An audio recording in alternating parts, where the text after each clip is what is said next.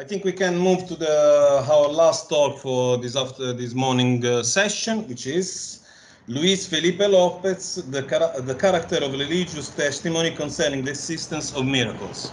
Hi, Felipe. Hello, Welcome. Hello, everybody. Can you hear me? Can you hear me? Okay. Okay. Thank you very much, Professor Aguinaldo. Yes. Okay. Thank you very much. So I will share I have a kind of paper I prefer to read. For me, it's better. It's kind of just just a second here to share my screen of my presentation, but I have to find my presentation here. Here we go. Okay.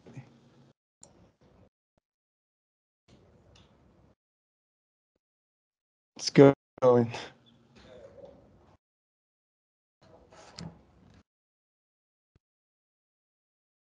Can you see?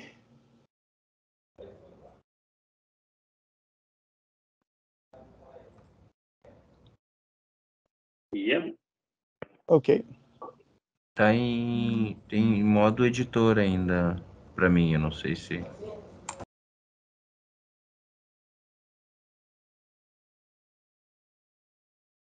Tem uma parte coberta do seu texto, na verdade. Agora tá ok. Ok. Here we go. The character of the religious testimony about the existence of miracles. It's not a complete paper. It's a very small one. It's just a sketch. I'm trying to think about some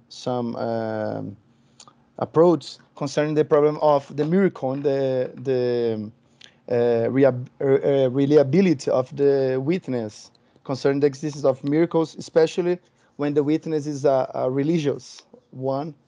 That's the classical problem that was pointed out by Hume at the section 10 of the first inquiry. So this paper ends to show that Hume's argument against the reliability of religious testimony does not undermine its credibility, taking into account his all criteria.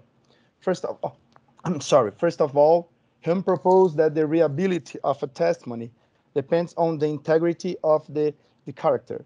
Secondly, the integrity of character has to do with being well educated and have something to lose in terms of social standing. Then, the Scottish philosopher concludes that since religious people are ignorant, and there are no social reputation to lose, they cannot be taken into account in their testimonies to support the existence of miracles. The problem with Hume's argument is, first, that religious people, at least as far as Christianity is concerned, do not support their belief on wonder. And second, martyrdom is a good evidence against the assumption that religious people have nothing to lose in social standing.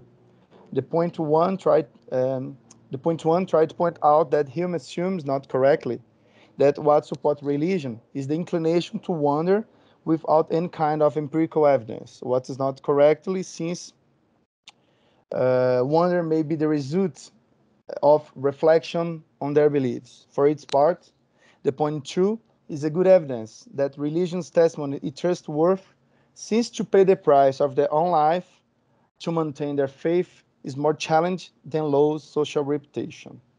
So one of the most famous criticisms of the existence of miracles was made by him in the section 10 of the first inquiry.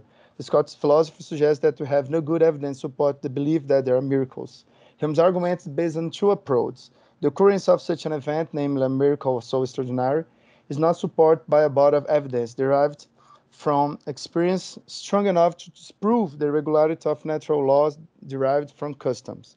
And second, the testimony of religious believers cannot be considered in favor of belief in the existence of miracles, primarily because, as pointed out in the part 2 of the section 10, there are not enough men of integrity to testify to any miracle.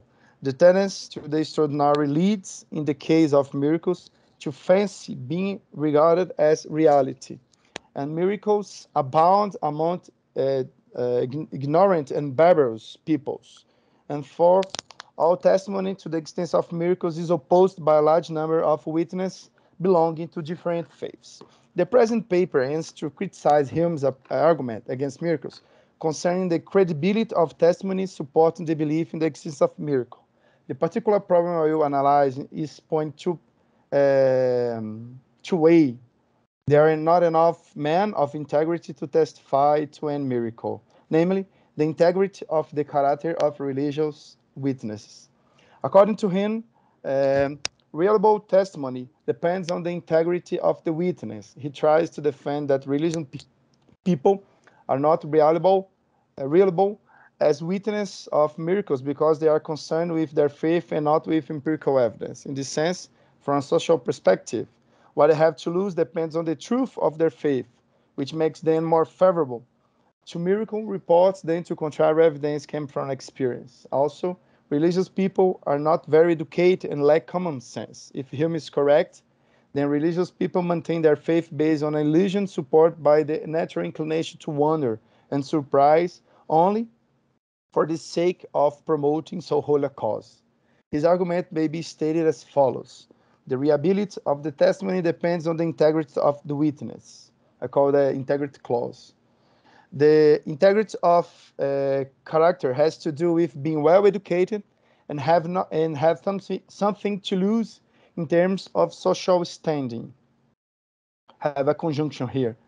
Religious people are not educated because they base their faiths not on evidence but on a propensity to wonder. They also have nothing to lose in terms of their social standing because they espouse a holy cause. Therefore, the testimony of religious people is not reliable. The conclusion.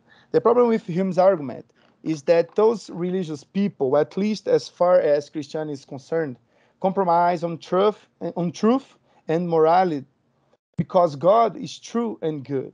In this sense, the role that wonder plays in Christianity is not the cause of faith, but the result of recognizing the greatness of God. I mean, wonder is not what justifies faith, but the fact of reflecting on the propositional content of faith. Second, martyrdom is good evidence against the assumption that religious people have nothing to lose in social standard. The fact that many Christians, in order to bear witness to their faith, pay the price of their own lives while also being ridiculed is good evidence in favor of religious witness if you take that criterion of Hume seriously. The reason is that martyrdom is more challenging than social prestige. Those concerned with social prestige has less to lose than those who risk death because of their faith. For those who do not profess the truth, have more personal gain in preserving their reputations. Okay. At the beginning of part 2 of the section 10, Hume, discussing the problem of reliability of testimony, assumed that it's easy to show that never was a miracles event established on so full an evidence. He's dealing with the criterion that, eventually, should make the existence of miracle probable, presented at the very end of the part 1, which is that no testimony is sufficient to establish a miracle, unless the testimony be of such a kind that its falsehood would be more miracles than the fact which it endeavors to establish.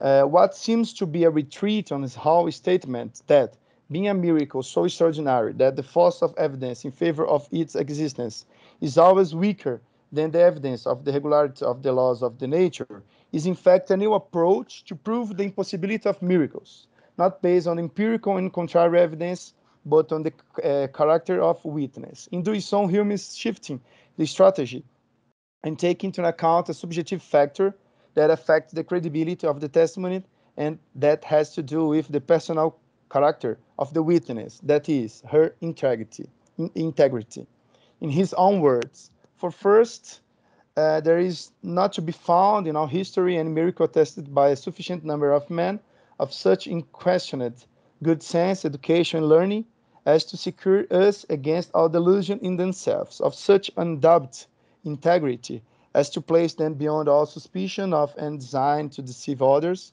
of such credit and reputation in the eyes of mankind, as to have a great deal to lose in case of their being detected in falsehood, and at the same time attesting facts performed in such a public manner and in so celebrated a part of the world as to render the detection unavoidable, all which circumstances are requisite to give us a full assurance in the testimony of man. Integrity, in that sense, has two features that give us a full assurance in the testimony of man: be well educated and have a social reputation.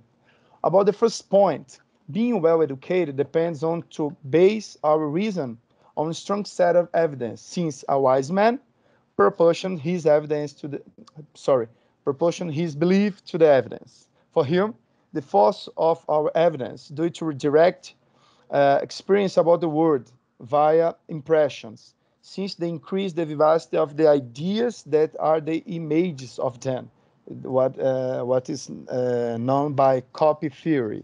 Our beliefs are not only a kind of intellectual result of reasoning, but, for the Scottish philosopher, a kind of sentiment which withdraw its force from experience.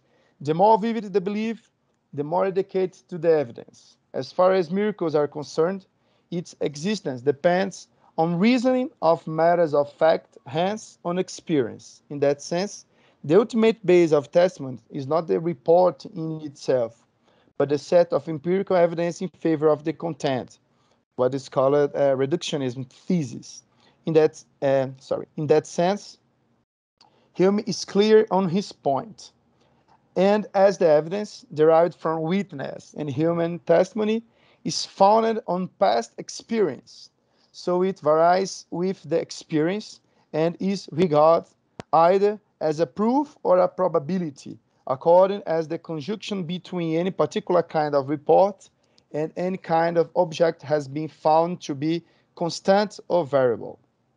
In that way, what religious people do is to promote their own faith because they have interest on the cause on behalf of maintaining their religiosity as acceptable, but without any kind of evidence. They take advantage, religious people, of the natural inclination to wonder and surprise, arising a passion from miracles events, which is an agreeable emotion, creating the illusion that the vivacity of the belief that there is miracles is based on impressions, and which in fact are the result of a mistake reasoning. So, being not well educated is the same as to base its beliefs on passion that create an illusion of veracity of the occurrence of miracles. Take its vivacity from a false resemblance between two facts, one in the present and the other in the past. What's wrong with Hume's argument is that religious people not rely their belief on the emotions and passions.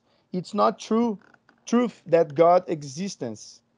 It's not true, that God exists, because I can feel it. I can feel it. But that we see his power among us doing extraordinary things. If it's true, what I assert, if there is a God, such as the Christian one, it is plausible to believe that he is capable to act on the words and do some things that are not comprehensible, or at least, as pointed out by Augustine and Aquinas, do some things that we cannot comprehend from our actual knowledge about the structure of the words. Being the truth and the good, it is not against reason to assume that God is taking care of the world with love and power, also act on it.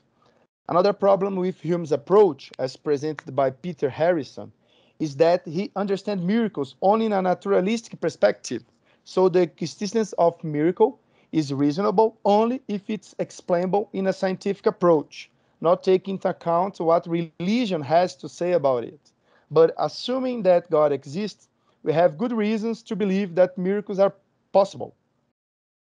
Since the existence of miracle is not measurable by scientific methods. Only if you take serious that naturalistic perspective is true.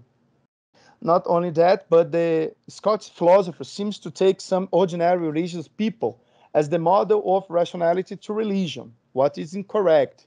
This becomes evident when Hume asserts that miracles are not reliable, since they are observed chiefly to abound among ignorant and barbarous nations. First of all, the problem with the testimony of simple people is that they are ignorant and barbarous. In what sense they are like that? Because they do not rely their beliefs on empirical evidence, but only on faith. Nevertheless, even simple religious people have good reasons to believe in miracles, since their belief in the existence of God provides to them at least a reason in favor of the existence of miracles. So, the assumption that they are not well educated is only plausible in a naturalistic philosophy, what is incompatible with Christianity.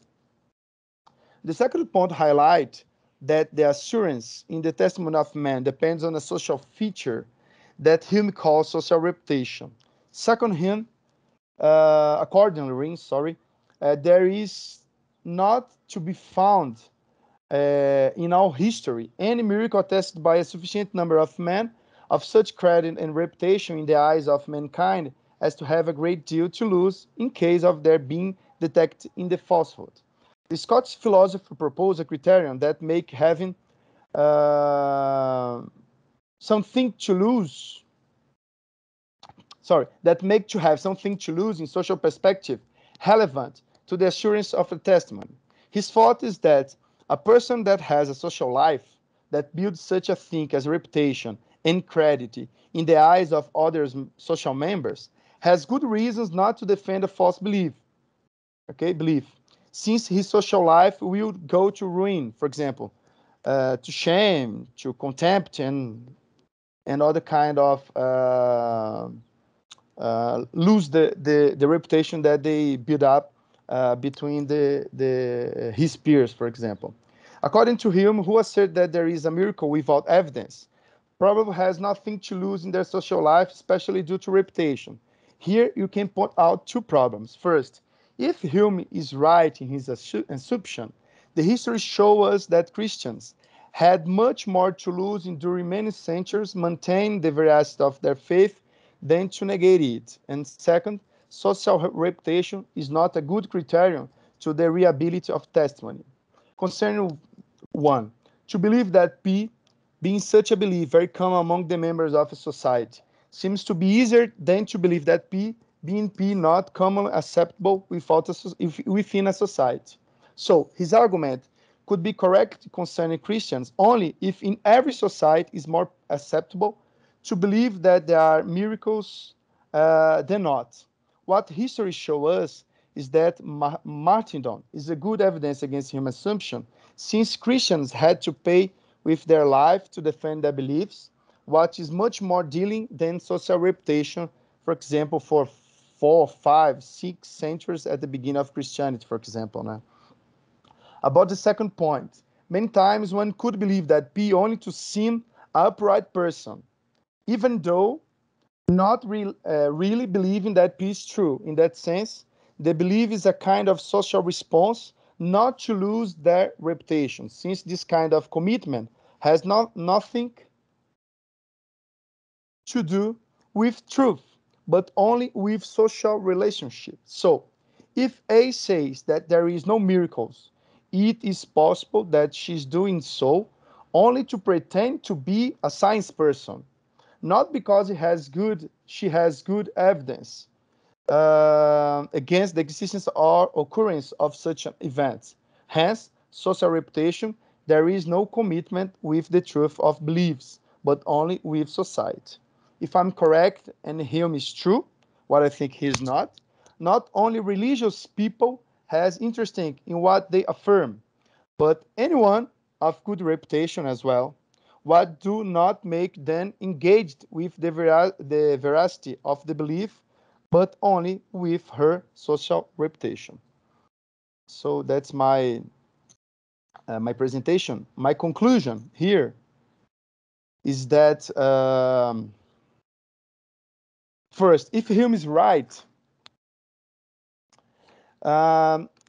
his criteria is not good to apply on Christianity. First, because to be well educated is only works, in that sense, if you take a serious naturalistic perspective. The second criteria about the social reputation is a criterion that there is no commitment with truth. Okay, so to maintain our social reputation is not a good criterion, because you don't have any kind of you can pretend to be an upright person even if you don't believe, for example, that miracles are not possible, just to not lose the reputation that you have gained during your life. So in that sense, I think that this criteria that Hume presents at the section 10 of First Inquiry, at least that concerning the character of the witness, they are not good criteria to make the existence of miracles not even reasonable at all.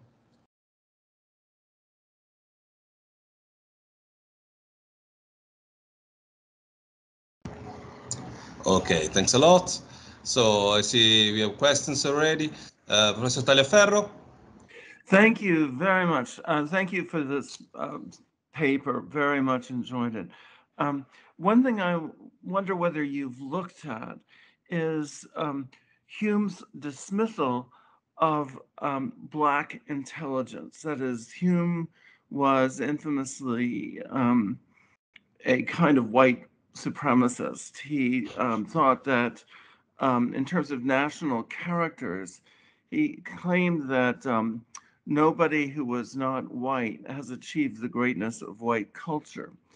And I think that there is a kind of an interesting and very unfortunate parallel between Hume's dismissal of reported miracles, which he thinks are from barbarous, uneducated people, and his dismissal of, at the time, Hume was died in 1776, but at the time when he was living in London, persons from Black Africa and the Caribbean would come to London and they would perform. They would write poetry in front of large crowds. And there was the poet from Jamaica that Hume, on hearing this, said even a parrot could come up with a poem. In other words, taking the evidence and just construing it as just simply memorized bit, not actual creativity. I wonder if you have anything to say about Hume in terms of what you said about reputation and integrity is really good, but he really did dismiss non-whites who supposedly, according to many and the testimony at the time, really did display creativity and intelligence.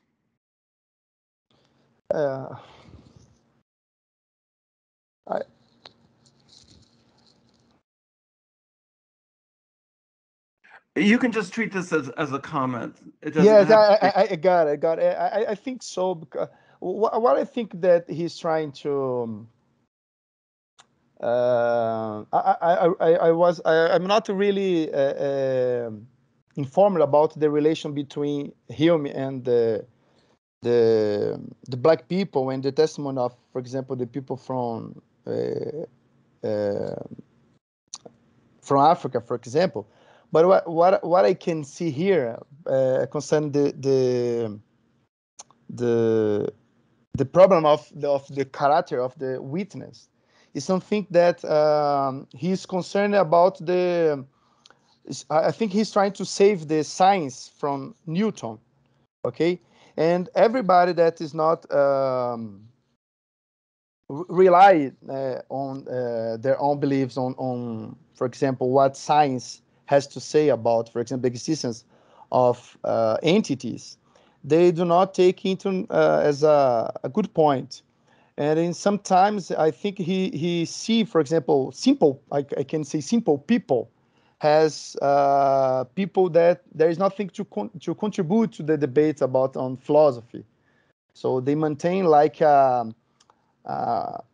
common sense in philosophy, not in philosophy, in society, just based on the passions. So what I can say, I'm not sure if it's a good comment what you professor had said, but is that for Hume, simple people is driven by passion only, not by reason, something like that. Thank you.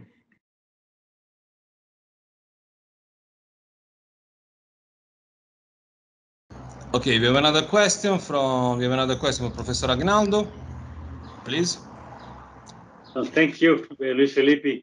And from your answer to Professor Tagliaferro's question, and from your paper, I gather you're not accusing him of an ad hominem fallacy. You're accusing him for begging the question. I mean, he wants to show that testimony doesn't prove, or testimony is not a good evidence for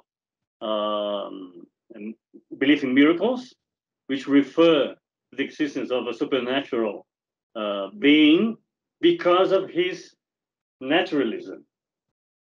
So in the end, it's begging the question because he presupposes that there's no supernatural being to arrive to draw the conclusion that there's no supernatural being, a supernatural being anyway. But why don't you use that argument as well? I mean, Professor Tagliaferro's argument too. I mean, why not accusing him also of an ad hominem fallacy? Well, I think he has a dominant fallacy because, for example, in also question the bag to explain what it's a barbarous or ignorant people. To be, I can't believe that the miracles are probable because they abound between ignorant and barbarous people. And why they are ignorant and barbarous people? They don't have like a good answer about that, just because what they presuppose is that simple people do not have any kind of evidence. So he said, to be barbarous is not to have any kind of evidence. So barbarous people, like religious people, do not have any kind of evidence, so they can't prove that we can't believe in the testimony came from them because they are barbarous. I think we have here also a question of the bag, because what they try to prove as barbarous and ignorant, they presuppose, for example, there is no evidence, that they don't use any evidence from an empirical perspective. So they don't have any kind of evidence on the religion perspective, on empirical perspective. So we can believe on the testimony, but you can believe on the testimony because they don't have any kind of evidence from empirical perspective. A second part, because I didn't write on my paper, but I worked this on my dissertation, on my master. I agree with Professor Charles, because they don't present a good answer. Why just religion people is those who don't have any kind of social reputation, and they are only the only people that are driven by their passions without any kind of good reasoning criterion. So I think they have a dominant fallacy, because what they take into account about the characteristics of religious people is because they are religious. So to being religious is the same as to being ignorant or barbarous. So I back to my first point of the answer, because to be barbarous is not to have evidence. And not to have evidence, you can't believe in a testimony without evidence. So any kind of religious testimony has this, how can I say this, original sin. To be religious is to maintain a belief without evidence. So, I'm not sure if, especially concerning the section 10, that they have a good answer about that, because what you can see prima facie is, if there is a God, it's probable that miracles exist. So to person that they don't follow naturalist philosophy, they have good reasons to believe that miracles exist, because they believe in a God that is capable to doing extraordinary events, to produce extraordinary events. But I agree with you, Aguinaldo, and with Charles, with Professor Taliaferro. But I didn't explore. I didn't put this on my paper. I think I will put it out. Maybe I look for this example that was pointed out by Professor Charles, to make to improve my evidence against this kind of arguments that him proposed in the section 10. Thank you, Aguinaldo. I'm not sure if I answered your question correctly.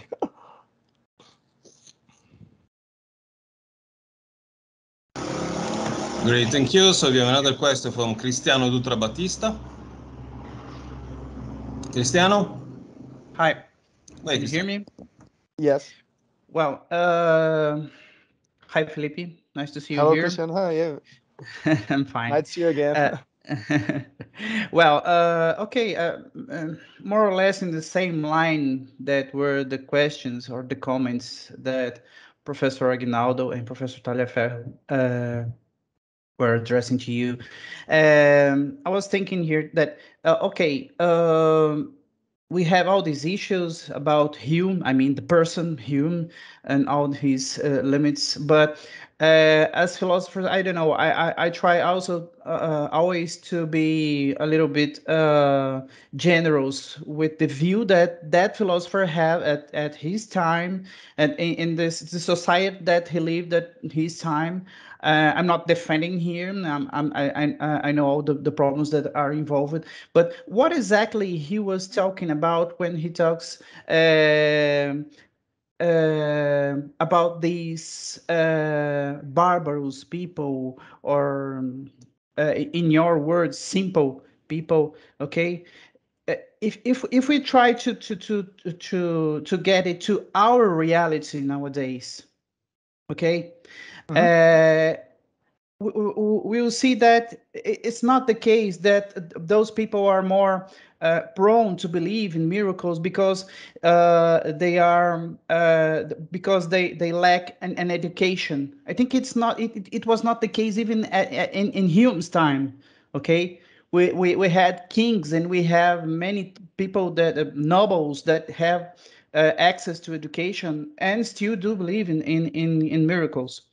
I think that is not the problem here. But when you're talking specifically about these people that he will call barbarous, people that doesn't have sufficient education, okay, maybe we can think on people that are in need. They are in extreme need, like people that we have today. And if we bring it to our reality, 21st century, okay, in Brazil, in Africa, in many other countries, I will not say that simple person, they are less intelligent and therefore more prone to believe in miracles or something like that. But it is a fact that people in need, they really well, the expression tells for itself. They need something to bring any hope or anything anything positive to their lives. Okay, it's not out of coincidence that, for instance, many many of these Neopentecostal, well, charismatic, charismatic churches that are in a rising nowadays. They seek specifically the people that live in the most poor neighborhoods, people that are unemployed, people that are suffering with hungry, with many other circumstances, in the lack of state. It's where these people pride. Okay, as I say, it's not a coincidence because they know that these people and also many of these. I know that I don't want to make it a generalization here. I know there are very many people that are good intention in this, even the same religion, but there are we can't deny that are a big part of these, or at least a part of people in these religions that have malicious intentions. The miracle is something that moves these religions. You have miracles every single day in these churches. You see the devil in these churches as you see um, as frequently as we never saw in the entire human history. So they need the miracle to move these people. What I'm saying all these things because maybe you should be it's more like a comment, not I don't know if it's I can pose it as a question, but if I can pose it as a question, I will ask you, it's not the case that you have to be more precise on what kind of miracle we're talking here, okay? Because we're talking about these special and big events that everybody knows, like the resurrection of Jesus Christ, or all the miracles that happens with the saints that give them these status, okay? Or even but we have these kind of miracles, and we have these daily miracles that happens every time in these churches, you see. These arguments serves well, both of them. I have my doubts on that, you see. And also, for instance, the people that see those miracles in these churches, in these poor neighborhoods that I said before, okay, they really are not it's not they are not concerned why that happened, who made it happen, or whatever. It's not a concern. On the other hand, we have the big churches like the Roman Catholic, for instance, that have very strict methods to assure that an alleged miracle was really a miracle. They have a team of scientists and theologians that will analyze the case for years and see. You see the difference in both cases, okay?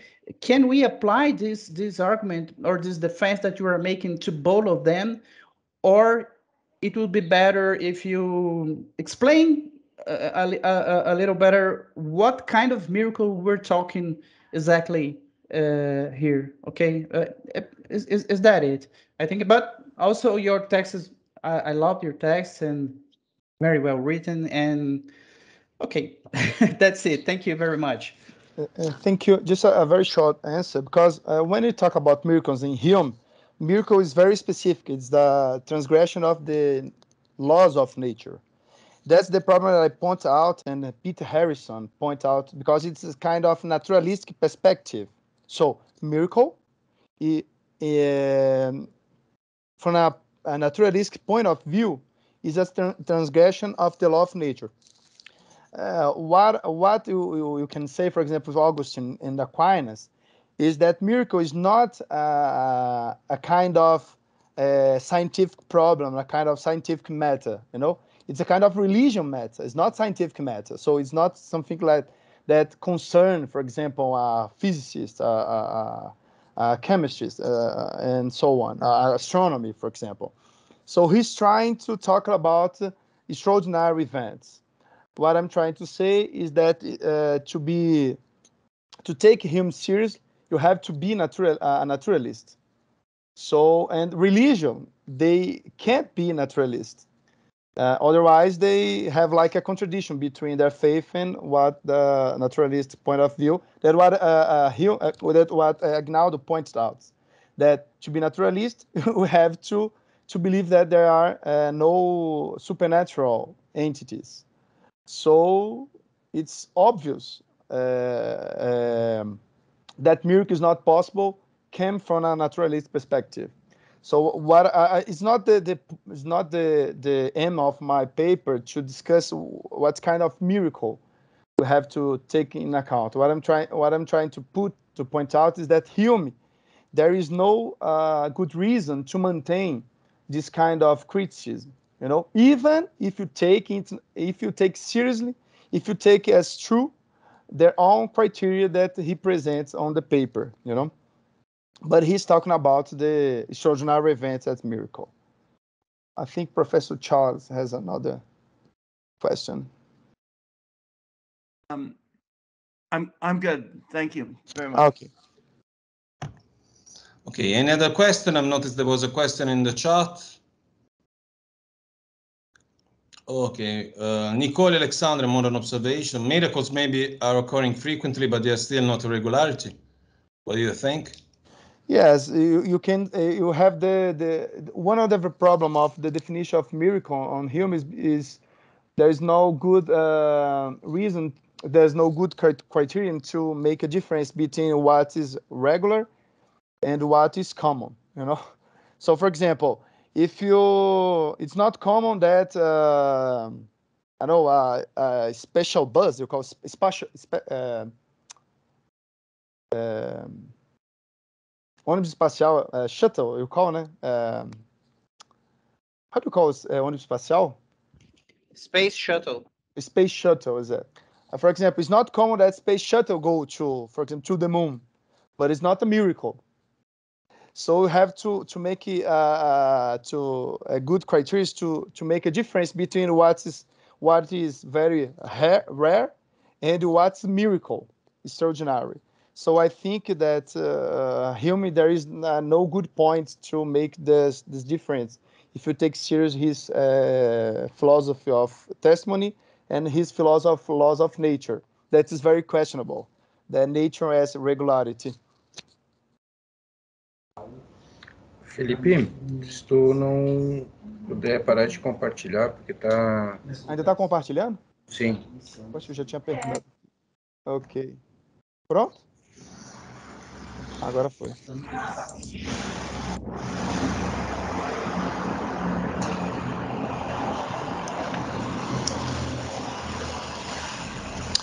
Ok, temos uma outra pergunta do professor Agnaldo.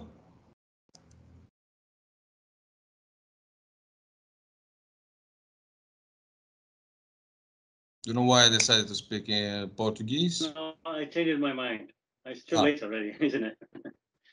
Father, for me, it's up to you guys. Like, we run out of time. I mean, we can have question up until 2 p.m., but maybe you are starting to feel hungry. So, thanks a lot for all this interesting talk. Thanks a lot, Felipe. And so, now is the lunch break. We'll come back at 2 p.m. with Stephen Lowe and then Professor Bertato from Unicampi. So, Charles had another question. No, everything's good. All is good. Perfect.